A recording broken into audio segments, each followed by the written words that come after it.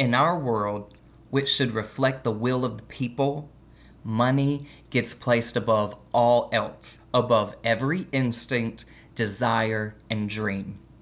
I long for the day any textbook Christian convinces me that you can live in a capitalistic society and still live letter by letter the Word of God. I long for the day that any sane person convinces me that I do not inherently have a right as a human being to stand upon, walk upon, and dwell upon the land of this earth without submitting to another and or paying money, which includes a sacrifice of time, life itself, to a government entity over and over and over until death pardons me my debt.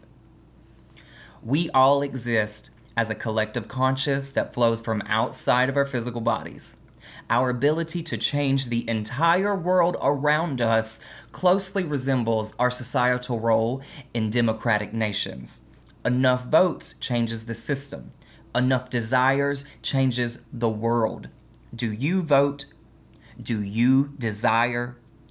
The flaw in our democratic societies proves that government systems fail us every day, as we have allowed the system to favor corporations and the mega rich instead of the common people. This corruption becomes foreseeable, predictable, and 100% correctable. Do we desire? This flaw in governmental systems gets reflected in our mentalities, but does not manifest naturally. In other words, a slave, forced to work to meet the needs of others and occupy space on someone's property, becomes pacified, comfortable even, once placing aside his need for freedom, to live and choose for his own concerns, and accepting that the immediate needs of food and shelter get provided. We have become happy, ignorant slaves. We have accepted money as the root of all happiness, all security, and all well-being. We have accepted that we have no right to drink clean water, we must buy it. We have accepted that we have no right to fresh fruits and vegetables, we must buy them. Sure, we could grow our own food and raise our own livestock, but have not the time, as we have accepted that we have no right to live freely in the domain we were born into. We must buy that space annually. We have accepted that we have no right to money, yet we must exchange it for the most basic of necessities. We must buy it. We have accepted that we have no right to manage our own time, as we must exchange our time for money. We must buy it. We have accepted our time, our life, as currency's currency. We have accepted life itself as the pursuit of money, money that we cannot own, money that we cannot keep, and money that will not keep us alive alone. We have become trained to exchange money for happiness, to live. Not only has this training dominated our very perspective on existing, it has taught us to assign value, to assign an individual's worth to this very currency. We have become trained to support the system of currency, to thrive in currency, and to protect the very structure of our economic society. When we meet people with lots of currency, we attribute our notion of success and happiness to them. Yet when we meet people with little currency, we attribute our notion of failure and insubordination to them. We blame them even for not possessing an adequate quantity of currency. Likewise, we feel threatened by anyone opposing the financial laws of existence.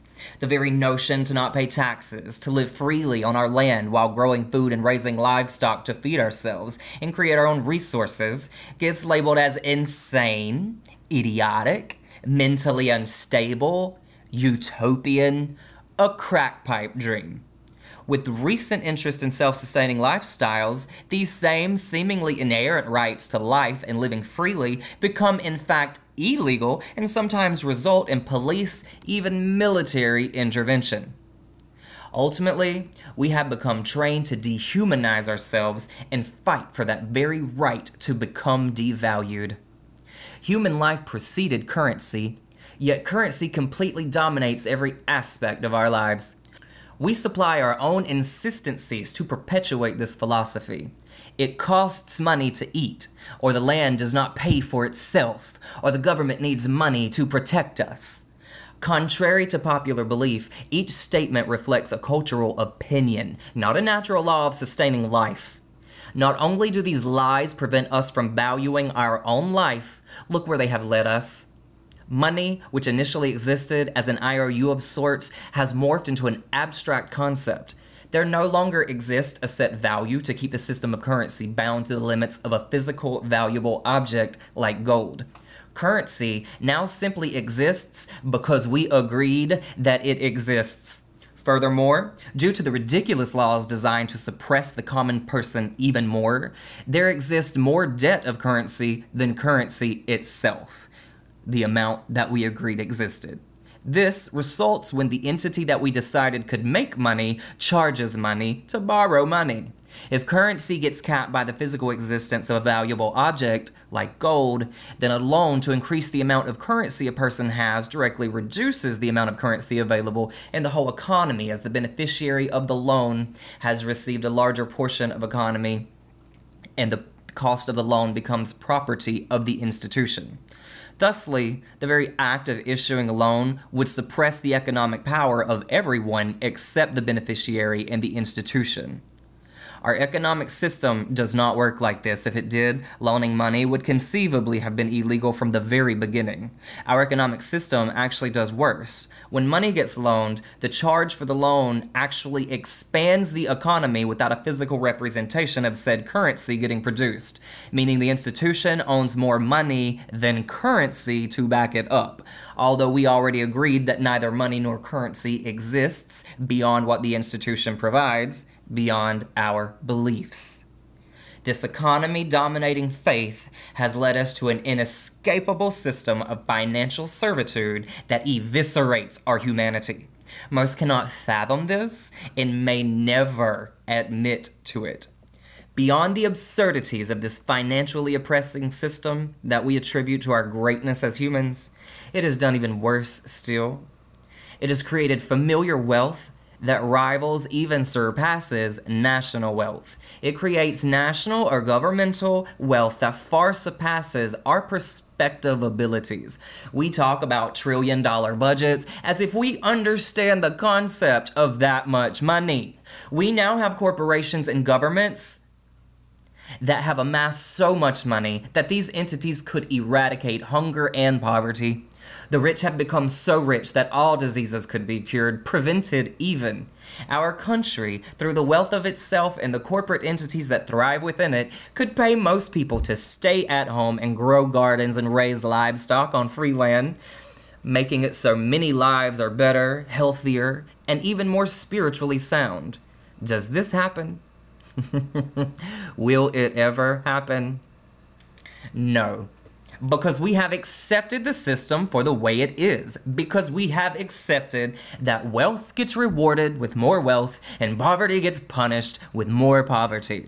We accept that we should not aspire to live happily as a right, concerning ourselves with only our needs of survival. We accept that we cannot share our land with one another without paying taxes and submitting to government.